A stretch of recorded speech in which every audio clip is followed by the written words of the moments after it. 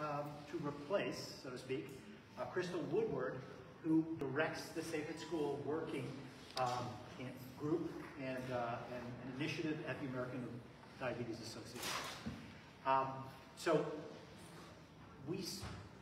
the intent was at 9 o'clock to review 35 slides that looks over all of the legislation, both federal and state, as an introduction that impacts care of children at school. Quite briefly, and I should mention the disclaimer, which is a slide way back here that I suppose technically I should go back to, and that is that, believe me, I am not an attorney, and I'm not providing specific. I'll get that for you. Oh, look, I can go all the way back. It woke up, that's what it was. Or maybe. Yep. Okay, so I'm going to read this, and please forgive me, but. Okay, so while the American Diabetes Association attempts to ensure that all information is accurate and current, this general information about potential legal protections and medical best practices is not a substitute for individualized legal or other expert advice and assistance. The American Diabetes Association, its staff and volunteers do not provide legal or medical advice or represent you. For detailed legal advice or representation, contact and consult an independent attorney, and for healthcare consultation and advice, consult with a professional healthcare provider. And so, as I said at the 9 a.m. session, that's kind of like that disclaimer that you hear at the end of the drug commercials that says, oh, by the way, this drug has side effects that include blah, blah, blah, blah, blah, blah. Right. So, keep that in mind. And so, again, the purpose of these two presentations is to make you all aware of what your legal rights are when it comes to working with your child's school. In some cases, we talked about daycare, and a question came up that hopefully we'll address with regards to what happens when they're going off to college and university. Okay. And there are specific, quite honestly, laws when it comes to even in the workplace. Okay, an individual with type 1 diabetes is, in legal terms, let me be very clear, in legal terms it is a disability. I know all of us as families of children and loved ones that have type 1 diabetes really focus on empowerment, and yeah, having type 1 diabetes, there's no doubt is a hassle, but it should not, and this is my personal philosophy, and I think it probably applies to most of you, is it should not be a major barrier to what it is that you want to do in life. Okay, so I'm going to fast forward, and believe me, the first session was supposed to be less interactive, but you know, I have trouble ignoring questions. So it took a little longer than anticipated, but again, for any of you that weren't here at 9 o'clock, if you have specific questions, please feel free to let me know. There are lots of acronyms that make things confusing. So the best example that's not listed on this slide is, what's the ADA? Well, it's the American Diabetes Association. Oh, by the way, it also is the American with Disabilities Act. So DMMP, I like this slide because it says, you know, what it covers and who writes it. Diabetes Medical Management Plan, okay? That's the healthcare team in conjunction with all of you. It's what to do high, low, what the insulin doses are, do they use CGM, when can they use CGM, when do they need a finger stick, who to call if there's a problem, you know, what their symptoms are, how to deal with all of it. It is really the medical plan to try and address all the potential scenarios that might impact your child while they're at school. Okay? The 504 plan, or the IEP team, Individual Education Plan, that specifically pertains to education plans. Details both healthcare and education-related services, accommodations, special education services. So this is healthcare. This impacts, obviously, what happens when they're at school with regards to testing. And I don't mean blood glucose testing. I mean, you know, standardized tests, exams, quizzes, all of that, because we all know that variations in blood sugar impact their ability to concentrate and focus. Obviously, if they're having a low or if they're really high. But, you know, this is where you go armed with the Diabetes Medical Management Plan to the school, and you arrange a meeting with their 504 team. Okay. or their individual education plan team. The individual health plan is a school nursing care plan developed by the school nurse that specifies how diabetes care is prescribed in the diabetes medical management plan will be delivered in the school. Okay, so really the point of contact at the school is supposed to be the school nurse. Depending on the school district, the individual school, sometimes that school nurse may cover, unfortunately, 3 different schools. Right? They need to have somebody that's a designee that's responsible for assisting your child in managing their diabetes while they're in school. Okay? And then a quick reference is a resource tool for school staff. How to recognize and treat hypo and hyperglycemia. And that's developed by the school nurse. Now, you all are a tremendous resource to that school nurse, right? We talked about some tools that were developed by school nurses, in some cases in conjunction with families, that says, yes, the school nurse is responsible for everything, but for that bus driver, okay? Here's a sheet. It's got your child's name, preferably their photograph, and some essentials. They have type 1 diabetes. This is what happens when they're low. They look like this, and this is what we do. Kind of simple things, really the real critical things that if it happens on the school bus, you want to make sure that there's somebody prepared to deal with it. Who and what, well, I should say what they can do is very much dependent upon the state, well, federal legislation obviously impacts it. We spend a lot of time talking about that. But at the state, maybe sometimes at the school district and individual school level, sometimes they have policies. If there's federal funding that goes to that school, they have to abide by federal. But then there are some things. I mentioned at the 9 a.m. session, in the New York City public school district, the only individual that can administer insulin to a student is a registered nurse. And you might say, gosh, I mean, how many registered nurses did they have? Or do they have? They didn't have enough before.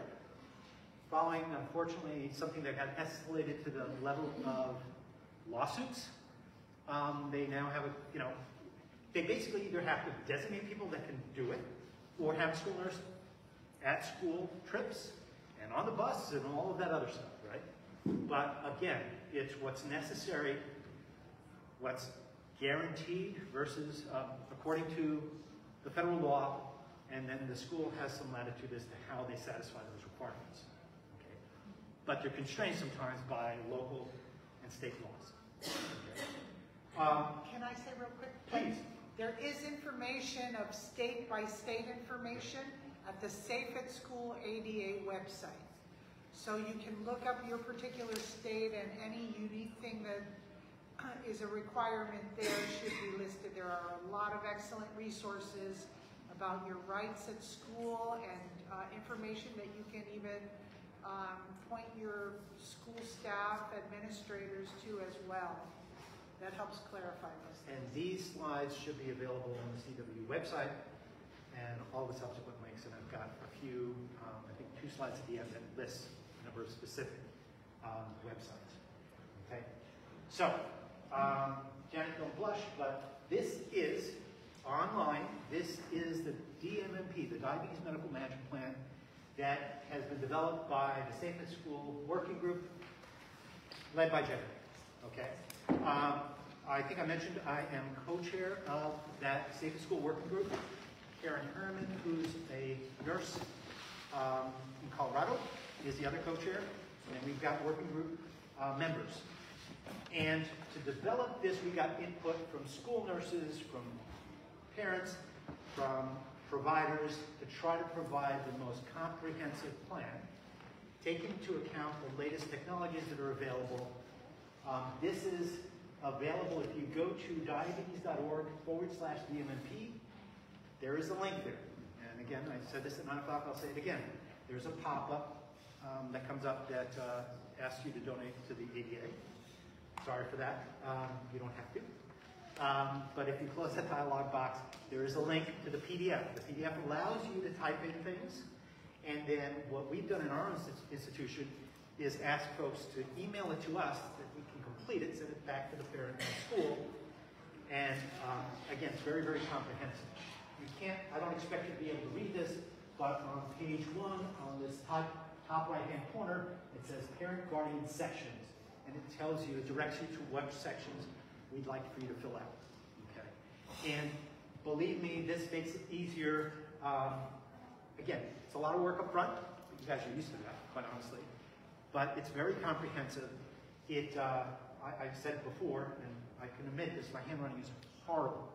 So when I fill these out in my own handwriting, it's difficult to read. It's now typed in. It's very clear. As I said, it's very comprehensive. And there are sections that apply. And, you know, if your child isn't on a pump, well, then those other sections don't apply. Jen, please. So I wanted to add that this is something that we really want you to do now. Yeah. So we want you to do this during your doctor visit. We want you to have a conversation, because what happens is folks don't do it until the week before. We get hundreds of forms at once, and then we're scrambling just to put doses in. We don't want that. We want to know if your child requires snacks at recess. We want to know if you use temporary basal. We want to know what you do to prevent hypoglycemia. That takes a conversation, and we just can't do it if we have hundreds of forms to complete. So think about this now.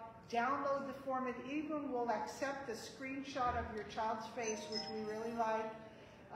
It adds their cell phone number, the child's cell phone number, all kinds of new information on there. So we encourage you to do this now while you're visiting your doctor, and not waiting until the last minute, so that it's more comprehensive and you have more input into it, and we're not just kind of sending them out insanely the week before class, or sometimes they literally call us from school. We have this child here, they cannot come in because they don't have orders. And we're just typing them out and sending something so that the child can stay.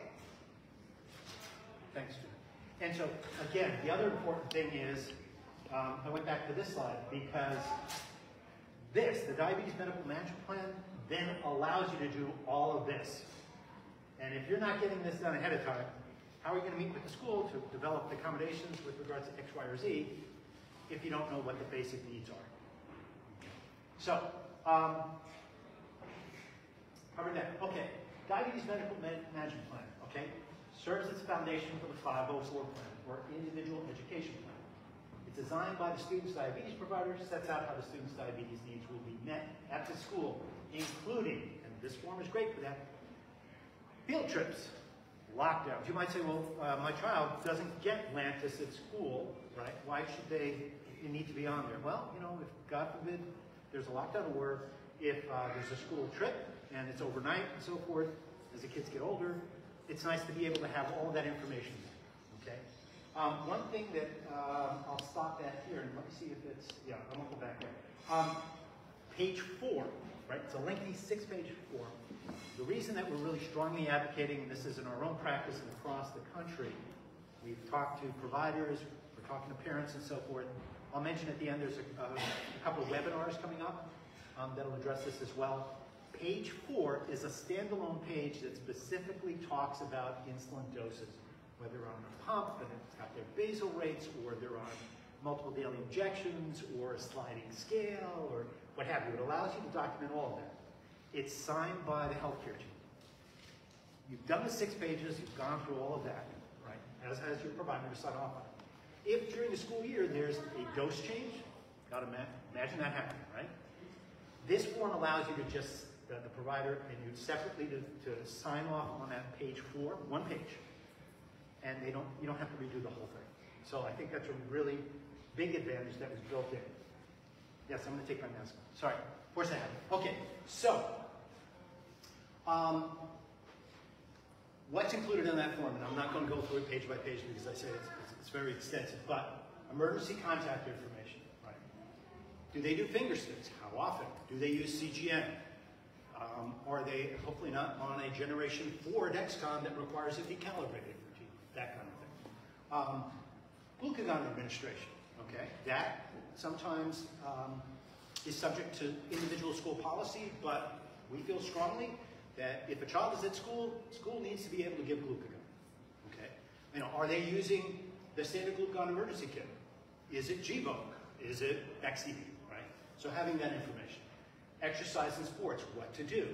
You know, Janet spends a lot of time speaking to families and quite honestly school nurses about use, if they're on a pump, temporary basals, temporary exercise targets, things like that. All things that can be accommodated and listed in this form. And again, as I mentioned before, recognition and treatment of hypoglycemia and hyperglycemia. This is an individualized form. Each of your children likely have similar symptoms when they're high or low. Maybe not. Maybe they don't have symptoms at all. So all of that is listed here so that, in all honesty, it's not just you dictating to the school, but providing them information so that if they look across the room and they say, Sally's getting a little glassy eye, and you know, I reviewed this form, and that's a symptom. She may be low or high.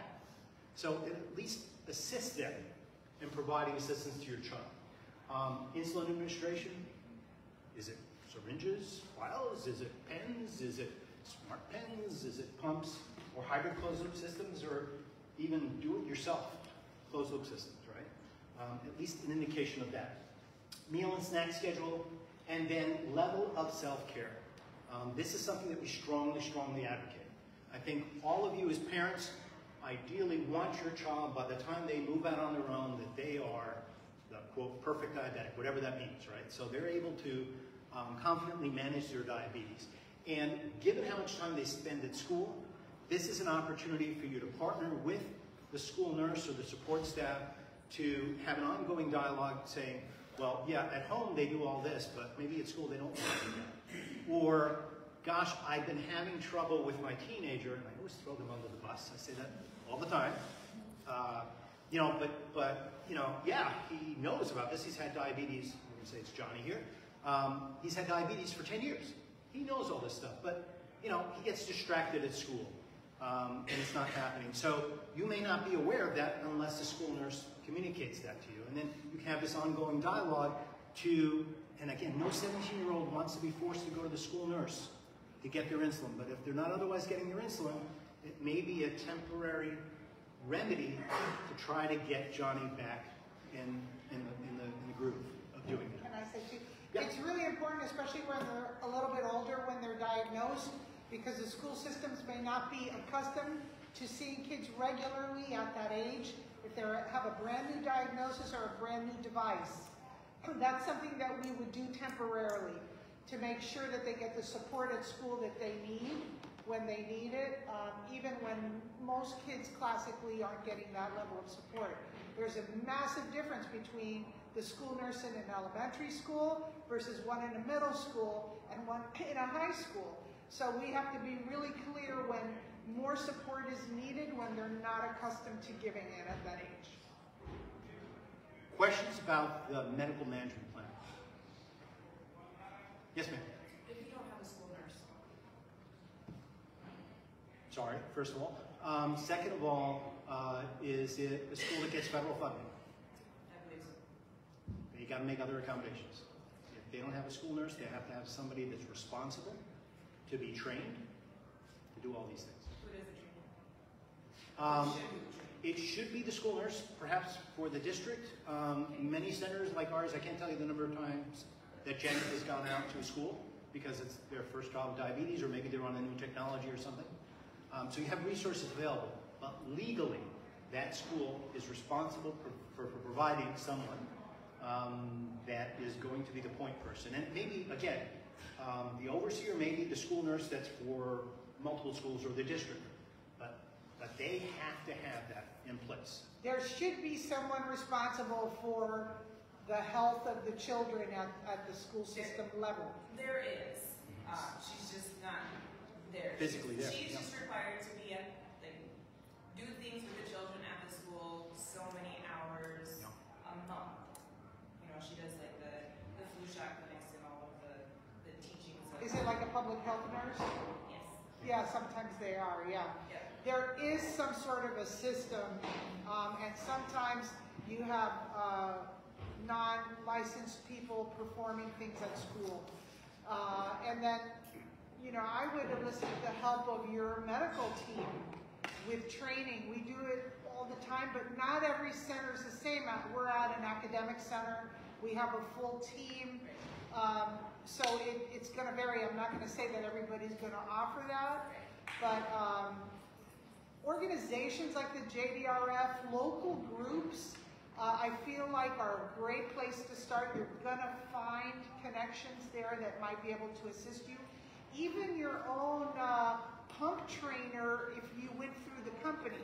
Like we do our own education, but if you're at a small endo office, maybe that tandem pump trainer is willing to go teach basics. So I wish you didn't have to be so industrious in your position to get what you need, but sometimes you do. And the ADA is always advocating, guiding, and helping. And there's all kinds of question and answer and ways to ask questions of organizations like that in the JDRF.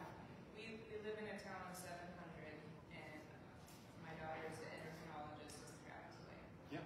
So, I mean, it's just tough. Mm-hmm. It's tough where we live, and actually my sister-in-law is also a type 1, and she is actually the nurse for the school now, as of this year. Oh, nice. So, I mean, it's convenient, but if she wasn't there the last 2 years, so it's just.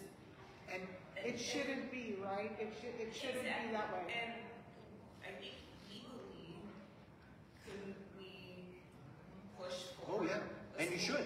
You should. Okay. So, And you should point out, yeah, you should point out. and we spend a lot of time, and again, folks, I apologize if you were here at 9, you're going to hear it again, but you know, it's this idea of approaching it collaboratively. Right. You don't want to be, in my opinion, the bull in the china shop. You don't want to walk in with an attorney in tow saying, you have to do this. And I've seen it happen. Right. But you also, again, need to arm yourself with knowledge, know what tools to reference them to. And again, the ADA not only has this kind of information for you all as parents, but they have a school guide and training modules that are available free of charge to the school nurses. I mean, we typically once a year will meet with nearly 300 school nurses for Hillsborough County. And we do a training, and Janet does sessions with other counties as well. So again, there are resources available. You know, I would say empower yourself with knowing what the laws are and saying, hey, you know, this is what we'd like to do. For your information, this is this, and not saying, oh, my attorney's here, you know, they'll talk to your attorneys. My daughter and my nephew are the only 2 type 1s in the school. So you're making it much easier for the next family that comes along. Yeah, you're paving the way. Yes, ma'am. Does the 511 plan extend to before and after school care as federally funded? If it's school, you know, associated, yes. You know. I mean, it's not. There's 2 actual programs at the elementary school. One's from the YMCA, one's from the city Parks and Rec department. So they're definitely like getting federal funding, but they're not a part of the school. And in my brief interactions with the after school, the inclusion person, they said we can only give emergency medicine like sugar pills. Yeah. And I said, well, you know, he's not a problem. It's like a smartphone. I can teach you in like 20 minutes like what to do. But I was just wondering, like, I wanted to be like armed with that information going in, kind of like not freak them out. Sure. Like, you know, like 2 injections is very simple, but like also like legally you don't have a choice. So okay. Yeah. Well, again, if it's school sponsored, again, I had mentioned in the earlier session, and it sounds a little bit cynical, but you know, you might imagine a school that says, well, we have to do it if we sponsor it, but if we get somebody else to sponsor it, then we don't have to cover this. So I would say find out what the details are, and maybe even, you know, if the school says, no, this isn't our gig, maybe approaching the YMCA and Yeah, saying, well, hey, I don't think it is their gig, but I know it's run by the city of County of San Francisco, so I'm wondering if that because of that, like that makes them, like it's definitely like not a private, you know what I mean? It's a totally federally funded program. so there is the Medicine Center at UCSF, terrific diabetes center. Even if your child isn't individually seen there, you can reach out to them. I'm sure they'd be willing to provide you some direction. You're welcome. My guess is yes, that they are required. There's lots of documents No on the guessing. ADA website that I encourage you to look through and share with those folks. Okay, and they have a whole office of Yeah. programs. Yeah. Yes. They must. Absolutely. And in Contact my them. experience, I go out to the Y all the time, and I teach them how to care fully for our kids with T1D. They're there a long time. The parents are working till like 6:30, picking them up pretty late, Yeah. and they take full care of our even little guys. So, yeah, I think I would continue to pursue that because I believe, yes, they are required to provide care. Okay, thank you. So moving from the DMMP that you need, where everything kind of downstream, the 504 plan, okay? And so again, this is where the ADA provides a template, if the school doesn't already have one, for a 504 plan. Again, written document, parents, guardians, and school agree on service modifications that the students need. Obviously, if you're going in with the knowledge of what the laws are, you're in a much better position to make sure that they're doing everything that they should be doing. It's individualized. Nothing, and again, I'm preaching to the choir here, none of this should be rubber stamped, right? Children may be similar in some respects, but whether it be highs, lows, what their treatment plan is and so forth, it's all individualized. So their 504 plan should be as well. Individual, okay? Additional benefits of having a 504 plan, otherwise sometimes referred to as an individual education plan, helps to clarify roles, responsibilities, and expectations for the school, student, and guardian, right? It's validation of the fact that they have this health condition, that they need additional accommodations when it comes to their school experience, okay? So it also permits, one of the benefits is it permits the student to understand the accommodations that are available to them, help him or her focus on their education, right? The whole goal here is for them to go to school, have the same benefits and experiences as much as possible as kids that don't have diabetes, okay? And again, not that we're advocating to be litigious here, but there are laws to protect them, to provide for these accommodations. They should have the same benefit as children without diabetes. Can I say real quick? Absolutely. We know for a fact that there's a large turnover in the education world, in the nursing, school nurses. We have experienced large turnover. There's a lot of new education that needs to happen every year to advocate for our kids. So I can tell you with 100% certainty, no one goes into school nursing that isn't there because they have a huge heart and really want to help kids. It is one of the hardest nursing roles I've done it temporarily. I'm a well-trained nurse, and it brought me to my knees pretty quick. So I just want to say that I'm sorry to say that the education falls heavily on you guys.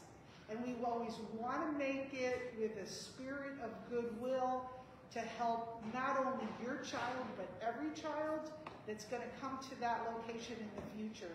And when things are done in that spirit, they work well. But you have to start at the top. If it's a brand new principal that just became principal for the first time, sometimes they have no idea that they're like, yeah, that's too much. They don't even know that this is not an optional thing. So tread lightly, keep it positive, and and I wish I could tell you it's not going to happen. I think probably every parent has to make those inroads constantly and continue to do that, unless you get who got really lucky and has a school nurse that has tons of experience, lots of kids. You didn't have to lay any groundwork at all. 2 hands, 4 hands in the room. It is, yeah, and you have a lot of friends. Seek out the JDRF, seek out the ADA, talk to your healthcare team, and there's a lot of us that are eager to support you, to support the school nurses, to make this all the best it can be for that child.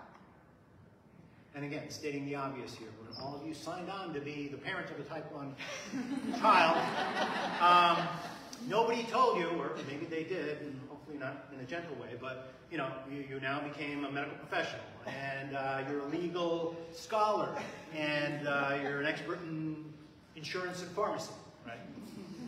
It all comes with the package. But the fact that you all are here speaks volumes to your, desire to be empowered and have the knowledge. Yes, ma'am. So they have to follow the doctor's orders and they have to follow the medical protocol. But what if they're not? And it's like so bad. Yeah. So that's where, again, probably telling you anything you don't already know. You start with the school nurse. That's your point of contact. You may, and I don't know what your situation is. I've had situations where the school nurse was fully supportive, but as Janet said, and this has happened, the principal says, well, this is my school, and I'm Lord and Master here, so I don't want to do that. So, it's figuring out what the situation is, knowing what your rights are. If it comes to, and I'm not saying this is step one, this is step later, right? If you have done your diligence in bringing to them what their responsibilities are, and they're not responding, our situation is the local ADA board. It was very fortunate that the chair of our board was a health attorney. And she volunteered that if you were having this issue, drop her a line. She would just put basically a standard note on legal letterhead that you can send to the school. And it's amazing. Sometimes it's just that. All of a sudden. A letter from the lawyer, magically. Right. So all of this is on the ADA website, but I'm saying locally you can contact your local ADA. There are resources available to you, but not yet. Go ahead. I'm sorry. No, go ahead. Finish. No, but the issue is there are resources available, and again, the two take-home messages here are: be prepared, and again, you should always start from a point of collaboration. Start with them. Do they not understand? I'm an RN, I'm not an advanced practice nurse. I have to follow written orders. So we have to have a little sympathy for them because they really have to, they can't go off script and make, But she's saying they're not doing what No, I understand, I So like one understand. of the examples is when he's loved, and he's the furthest classroom from the nurse's home. Of course. 5 minutes walk. So when he's loved, he's supposed to treat class. It's written in there, he's supposed to treat class. After 15 minutes, if he's not going back up, then they come in and figure it. Well, they're calling the classroom and they're saying, send Jacob to me. No, So he's walking the hall and was like, no, Susan. no, The yeah. other thing they're doing is. So that's they're saying- education. Yep. That's definitely education. That's a safety issue. So this isn't just what you want. We don't want our kids buddying up and walking through hallways alone Up and to a down nurse's stairs. station. Yeah. So that's inappropriate, given what we have today. I'm assuming he's on a sensor. It's not necessary, it's unsafe, so that requires more education. And if they're not following it, I want to know if that child comes to our clinic, because I will advocate for you. If it's not getting through, I'll get the doctor to write a note that we'll fax over that says, it seems that we're not being clear. Let me clarify, the child is to not move, they are to treat where they are. And, when their blood sugars are normal, if they're continuing to drop, then we don't want to send them, but we don't expect the classroom to treat 4 times either, right? So like, I don't know everything, but like, we arranged like a whole call, everybody in the school district and us and the endocrinology team, like the doctor gets their afternoon patients, and the school district hung up on that. So this is where there are some buzzwords, right? So arm yourself with the information, liability, right? That's a liability issue. And it's clearly, I mentioned earlier, there was a slide of every organization that supports this. So it's not just the American Diabetes Association, it's not just Children with Diabetes, it's the American Academy of Pediatrics, it's the Pediatric Endocrine Society, it's the Endocrine Society, it's every organization, professional organization that deals with issues related to type 1 diabetes supports this as being the standard. And because of a lot of that advocacy, there are laws that specifically require. So again, you've tried being nice, you've tried to be understanding, you've laid all this out and they're not responding, and that's where you have legal rights and you have remedies that you can pursue. Like being a tax attorney, at what, like, it's so bad. And, they're like, it's gonna be $100,000 to $120,000 to make that move work. Oh, no. So the issue is, again, there's kind of a chain of command, and there are folks here in the room, fortunately, that can speak to this, but, you go to the school nurse, if there's no response there, it's likely the principal, and if it's not, it's the district manager, what have you. The school board. Yeah. I mean, just So- keep going up. The State Department. Yeah. Yeah, we've done this, work, Yeah. we've done. They call the State Department, there's a house. Yeah, keep going up. Keep going up and just documenting it all the way up. Yeah, and there's a slide that I have later on, and hopefully, since this is the first talk still, that when you have these communications, preferably email, document, right? Documentation that you've made every effort to reach out to the appropriate personnel, that you have this diabetes medical management plan, that all of this, and quite honestly, you have every legal right, and if they're not responding, ultimately you have legal remedies. Yes, please. Make sure everything you do is in the email. Put it in the email. Yep. And you use the word liability. Mm-hmm. This is, and they will, we have the same problem. But what's down to the teacher, sending the kid down the hall by itself. During load. So you just got to use the word liability, and that you get their backups. You have to say, look, this is really a liability issue, and try to be nice about it, and then you just go, like they said, go up the chain of command. But you also can get your doctor to write a letter, if you can. Yeah, after they got hung up on them, they said, whatever you need, we will give you. They said, no one has ever hung up on us before. Well, you see, you should have started with that. Okay. I'm so sorry. Yeah. Yeah. We had a whole 6 months of it. Yeah. So So it was scary. all the more reason you don't want to figure this out on day one of school. That you're in, hopefully But not. you do want a diabetes expert talking directly to them to say, that's bad practice. That is bad practice, it's unsafe, and you're placing that child at risk, coming from someone like us to get to the core of it and to talk to the right people, to copy the directors. And, Meeting after meeting. yeah, and that note from the Tons of attorney isn't information to perfect them. either. But Okay. when you start talking and saying that word liability, Oh, yeah. they start to wake up. So again, it's in red. The ideal, where we all start from, is working together on this.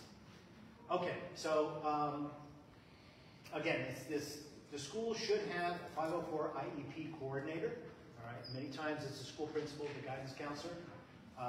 They may initiate the development plan if they, again, from their end, suspect that the student needs special education or related services. Again, the IEP has, and the 504 plan has all to do about the learning environment, how to make accommodations in that regard.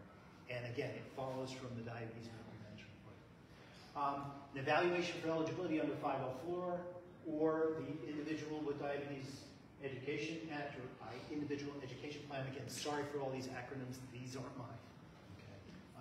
Okay. Any attorneys in the room? Oh, Yes, we boy. have a few. It's okay. I know I'm a doctor, but I don't discriminate against attorneys. I want you to know their hand went like this. We're not going to point out who it is, I'm just saying. But it's kind of on that side. No. But yeah, I mean, this is the jargon that's used. It's all very important, but again, this is why we're spending today 2 hours on this, okay, because it's important. Once an eligibility determination, so by the way, so evaluation eligibility conducted by school staff knowledgeable about your child, and I'll go into the individuals in a moment. Once the determination is made, the 504 IEP team gets together, they come up with a written plan, important pieces of the diabetes toolbox for all students with diabetes. Again, be prepared, right? Don't wait for there to be a problem. You kind of want all of this laid out. And again, it's not that your child needs to have experienced all these things or you need to have imagined all of these things. There are tools available with checklists and so forth that kind of prompt you as to potentially what you might need. Yes. We've been told we're in a very small place. I understand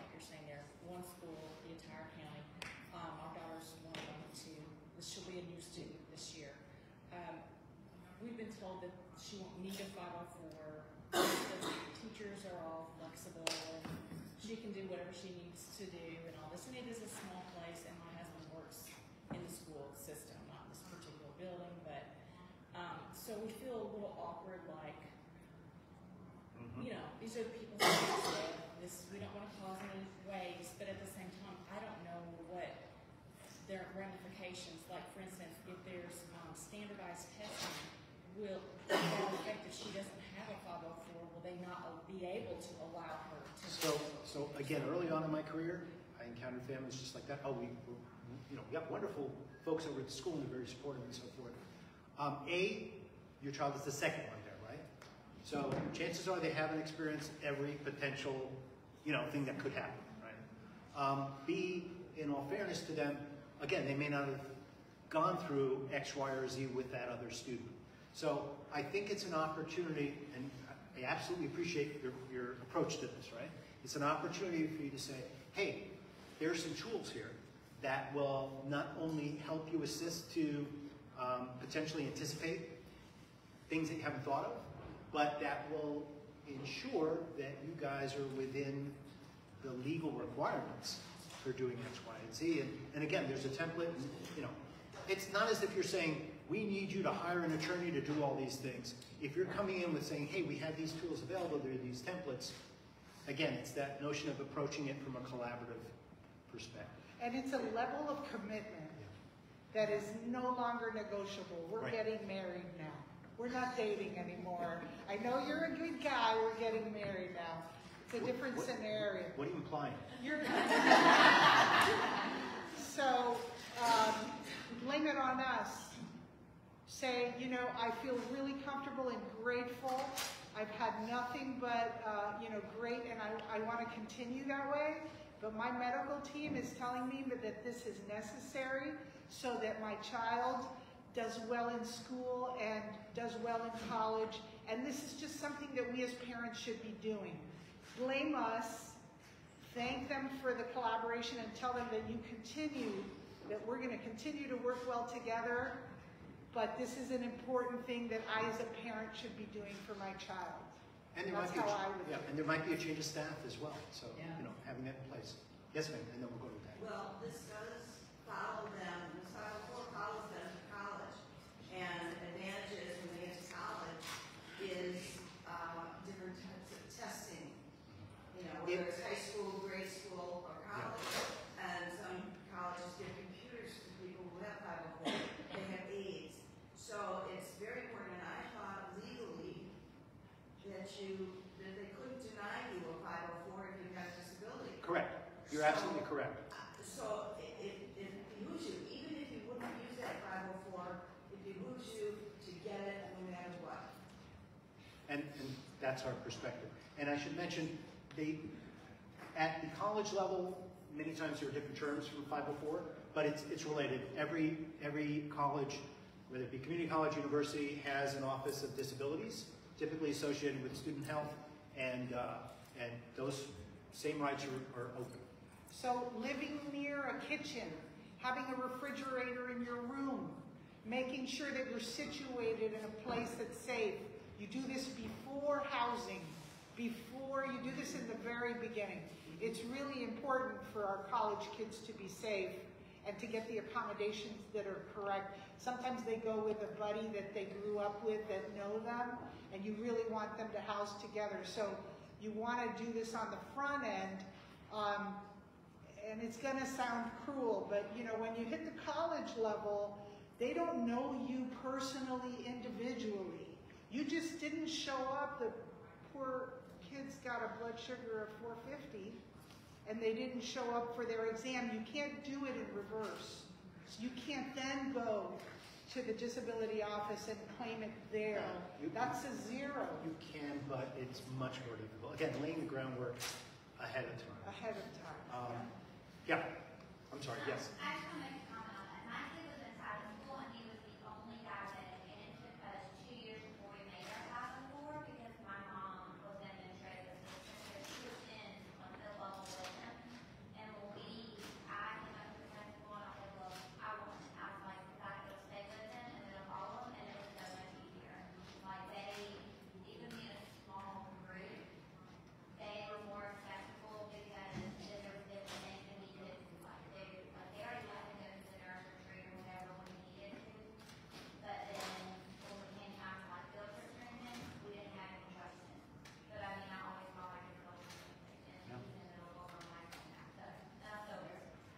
So all of you need to get family members that are members of the school district or administration. But be prepared, yes. Does 504 need to be redone every year, or just that page that you were talking about in the beginning? So typically, the diabetes medical management plan, which is step one, Yes. most schools every year. Okay.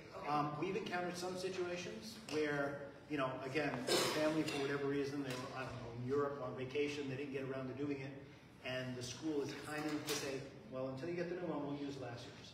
But that diabetes medical management plan changes, and so as a consequence, what I advise folks is to revisit this.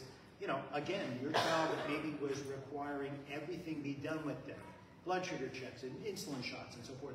You know, now they're a year older, they've gained additional responsibilities and skills, and so, yeah, it should change. Some of the things stay the same with regards to accommodations for testing and so forth, but it changes a little bit.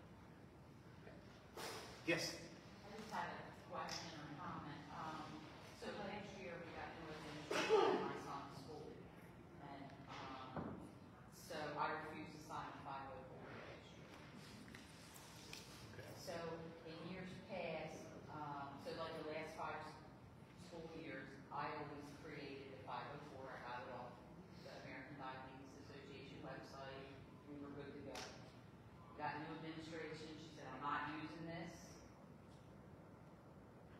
because it's too long and too detailed. So now my 504 is like this big, and it's like in a box form, and it's like 5 lines. And I said, I'm not signing it. Right. I'm not signing this. And Janet brought this up earlier. So what I was told by others is that then technically the school has to follow the one from last school year because that's the only one I Yep. signed off on. So again, you know your legal rights, and that's really important. Janet brought up earlier that some schools basically, if there's a form that you sign that says my child manages their diabetes independently, and it implies then that the school has no responsibility, that's not legal, right?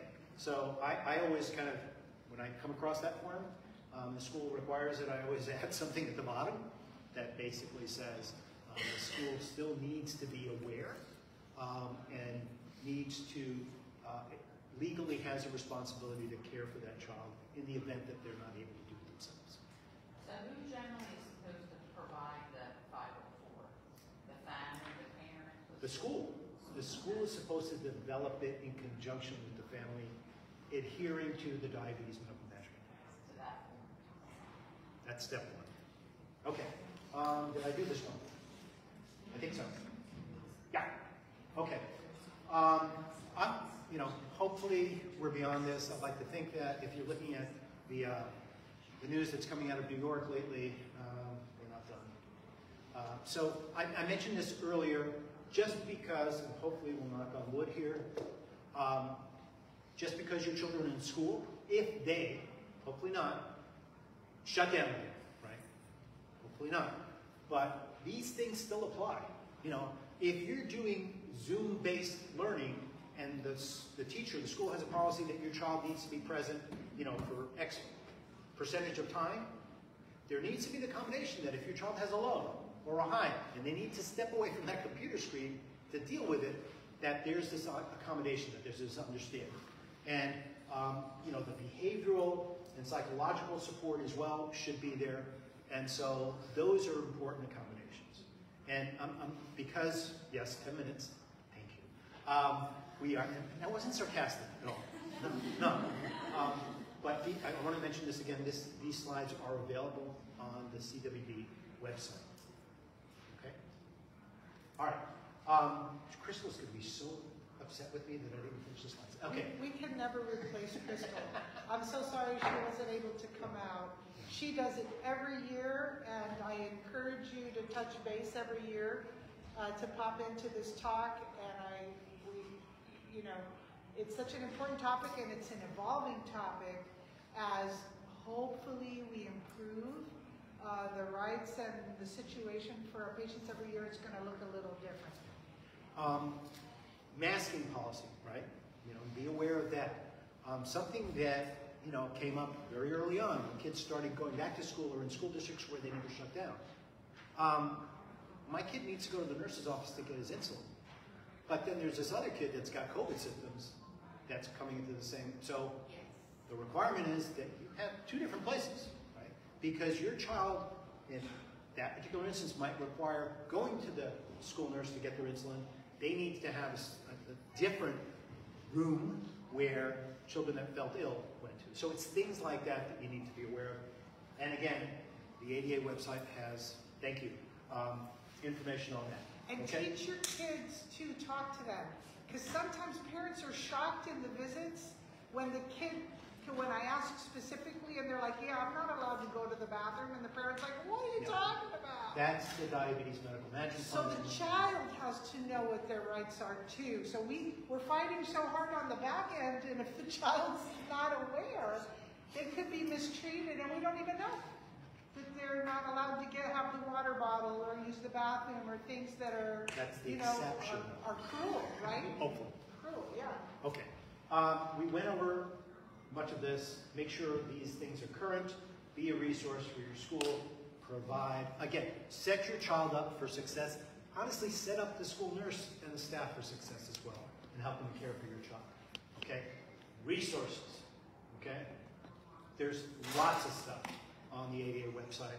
I should mention that there is a volunteer group that I've been associated with for, I'm actually the pediatric endocrinology representative. It's a legal advocacy subcommittee, and there are volunteer disability rights attorneys that cover school, that cover workplace, that cover, hopefully not applicable to you, correctional facilities.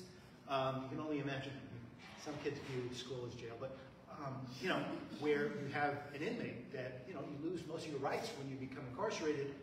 There are rights for them if they have type 1 diabetes. Hopefully you never have to encounter that, but that's there. So there are lots and lots of resources there, okay? We touched upon this before. There is a specific resource for college, okay? So yeah, there's also, you know, students with diabetes.